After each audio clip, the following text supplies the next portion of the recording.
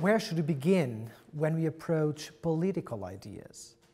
In 1995, during the heyday of third-wave politics in the United States, the multi-generic writer Susan Sontag gave an interview to the Paris Review wherein she describes a writer as someone who pays attention to the world. Whether or not this characteristic is sufficiently defines a writer by our lights, and as Sontag's gaze, it becomes a statement of fundamental principle. This principle, which I propose to term the responsibility to perceive, entails the existential commitment to the act of perceiving reality as it is, with the knowledge that to do so completely is impossible. These are the words of Stephen Marsh in his paper, The Responsibility to Perceive. Welcome, Stephen. Thank you very much, Pedro. A native of Thousand Oaks, California, Stephen Taylor Marsh graduated from Yale University with a thesis on responsibility, non-normative conscience, and the critique of the absolute other in Jacques Derrida, and then crossed the Atlantic to pursue a master's degree in English and American Studies in Oxford. Stephen wrote a thesis on history, community, and the non-representation of war in Thomas Pynchon.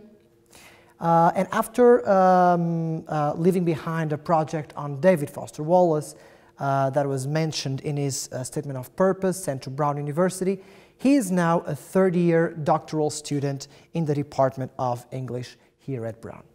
Stephen's current intellectual commitments can probably be summed up as a series of converging inquiries into the project of thinking. His trajectory features many reflections on authors that one can perhaps identify with the American liberal intellectual tradition, but also several Central and Eastern European philosophers, such as Jan Patočka, Karel Wojtyla, Václav Havel. The common thread throughout Stephen's work seems to be an unwavering interest in the meaning of freedom, the politics of dissent, responsibility, and individual life. As Stephen puts it, thinking is a life and death situation. The world is a complicated place, and it's really hard to live in a complicated world where there is no correct answer to the most challenging questions of our times. He prefers to embrace complexity full on, and his writings are a testimony to that. Welcome, Stephen, and I thought that we could perhaps start with a very broad and open-ended question. Your work seems to focus on the interrelation between literature and society, and specifically in the role of the public intellectual. So I'd like to start by hearing what kind of being is a writer for you? You're starting me off difficultly, Pedro. I appreciate it. It's one of the struggles of thinking, as I might say in a paper. So what sort of being is the public intellectual? I think the answer to that question changes a lot over time, and especially in America, where there is a fundamental commitment to a certain subset of principles, so things relating to freedom and equality, from the beginning of the United States that evolves over the course of its history. So I think in the American context, a public intellectual is actually not that different from any given writer. I think especially in the American context, and you can see this going back as early as someone like Thoreau or Emerson, people who are otherwise just writing essays or fiction are inherently and always already, I think, participating in the dialogue of what it means to be an American, what it means to be a citizen of this new country that is at least nominally founded on ideals of pursuing life, liberty, and the pursuit of happiness. So I think in that case, like from the beginning, there is an interrelation of these two things. As you go on, I think there are certain elements of American society that tend to look a bit more like other countries, and therefore you have more division of roles. But even so, I think, this is certainly the case in the research I've done into Susan Sontag so far, as you mentioned in that lovely intro for me, an extent to which being a writer is about paying attention, and being a writer is about applying conscience where a politician or a social leader or a civic leader might not. And being able to do that as an individual as opposed to being a representative of a group. So I think in the broadest sense, the sort of being a public intellectual is just somebody who has a conscience and somebody who's willing to pay attention for the rest of us and leading the rest of us. Thank you. That's a fascinating answer that somehow sets the stage for our conversation and leads me to my second question. Your personal trajectory, your biography, and your intellectual commitments somehow feature this movement from political sciences to literature and back. So I'd like to ask you, how did that movement change the way that you perceive texts, and how has that somehow shaped the kind of authors that you dialogue with in your work? Yeah, that's a really interesting question, because when I graduated from high school and was starting college at Yale, I was certain going in that I was going to be a political science and economics major who was going to go to law school afterwards. And that changed pretty dramatically after I took, in my second semester at Yale, a class called Introduction to the Theory of Literature. So this is sort of a bog standard literary theory class where we read the canonical French people. We spent a lot of time with Ferdinand de Saussure's course in general linguistics. We talked about Derrida, Butler, Foucault, all of the sort of big French names that you might encounter in a sort of base course in literary theory. And I realized when I took that the things that I was interested in politics, questions of how people interrelate with each other, how people develop meaning for themselves, how people think about their society being structured, how people go about their lives in a way that seems fitting to them. Those were all the questions that we were talking about when we were talking about Derrida and Foucault and Baudrillard in that literary theory course. So I think I realized about that time that ultimately, even though I've moved back and forth between literature and politics, in a way, the question that I've been interested in has always sort of been the same. How do people develop meaning? What does it mean to be free in a world where we don't get good and clear answers almost all of the time? And it's a complicated question because there isn't a single right answer to it, as you can see in different places and different times across history. So I think that's ultimately what brings me to literature specifically, is that any given piece of literature, especially, I tend to work on novels and short stories more than poetry, especially in those forms, each novel is the consolidation and concentration of a human being's consciousness, communicated, or at least intended to be communicated to another person. So there's inherently a communication that happens in any fiction writing, and that just fascinates me as political in and of itself. Thank you so much. Now that we're talking about literature, maybe you can move away from the public intellectual to the role of criticism in your own writings, in your own thought. And Lionel Trilling seems to play a huge role in your intellectual trajectory, and specifically what Trilling defines as liberalism's primal imagination, that you oftentimes connect to the idea of criticism in America. So I was wondering if you could talk a little bit more about Trilling, his role in your own intellectual development, and his ideas about liberalism and criticism. So Trilling is actually an author I came to relatively late. So I had first heard about Trilling while I was doing my master's degree, this English and American Studies master's at Oxford. I was taking a class on fiction and autobiography in my first term, so this would have been October to December or so. The terms at Oxford are broken into 3.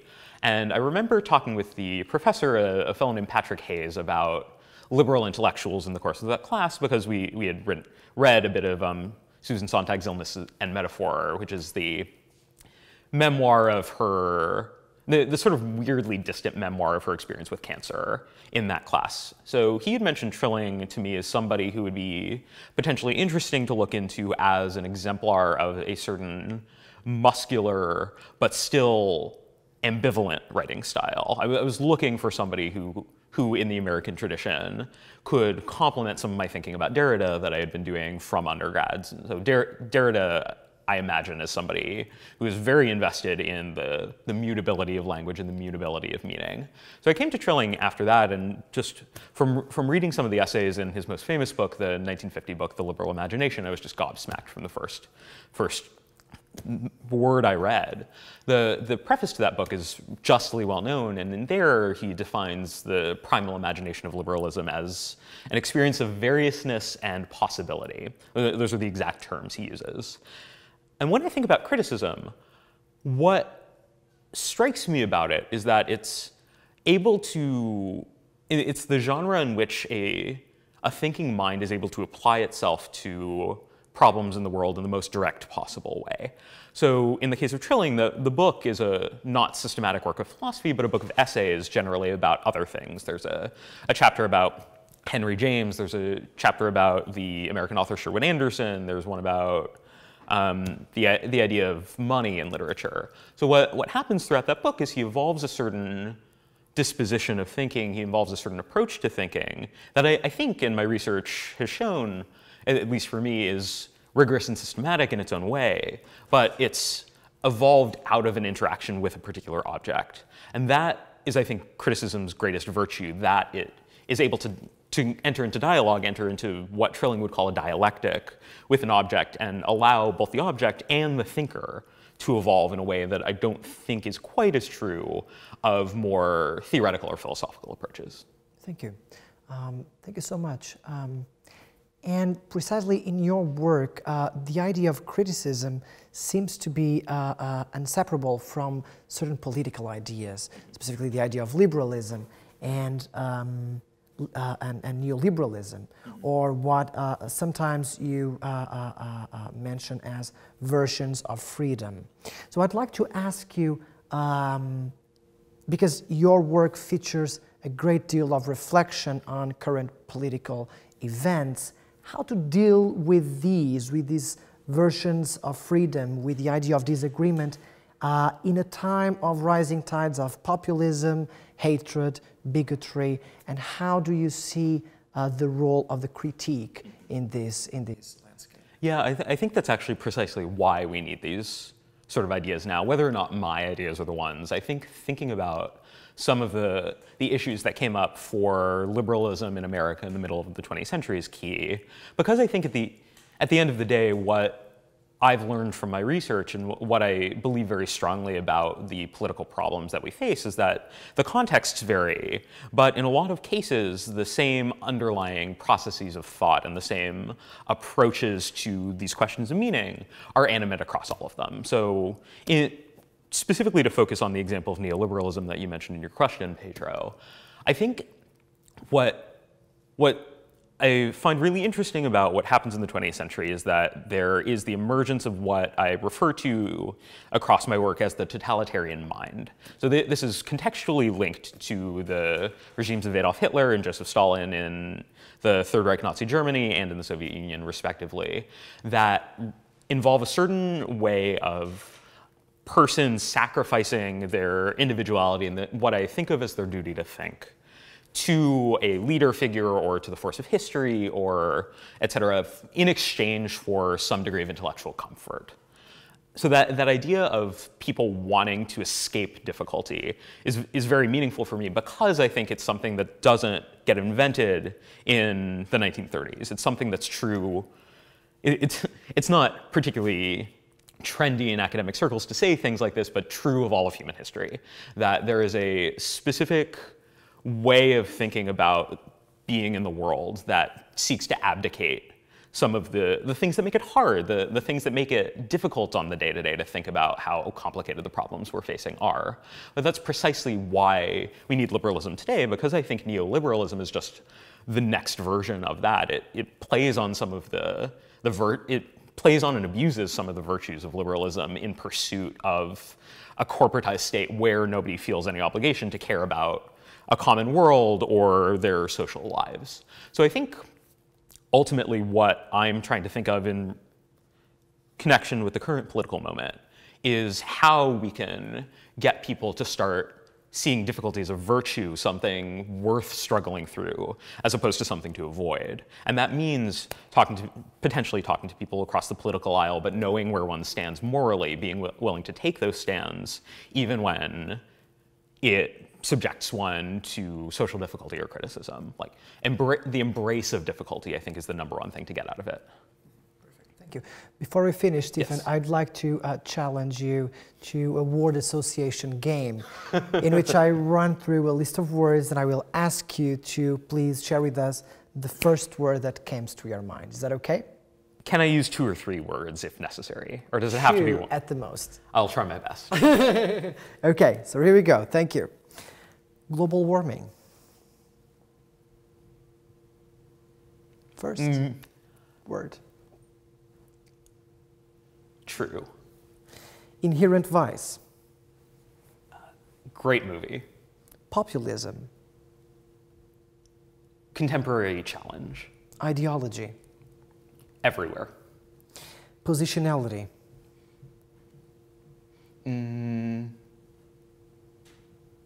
Mindfulness. George W. Bush. Don't get me started. Late capitalism. New totalitarianism. Aesthetics. Also everywhere. And finally, hope. We need it? Question mark. That's 5, I'm sorry. Thank you so much, Stephen. Thank you very much, Pedro.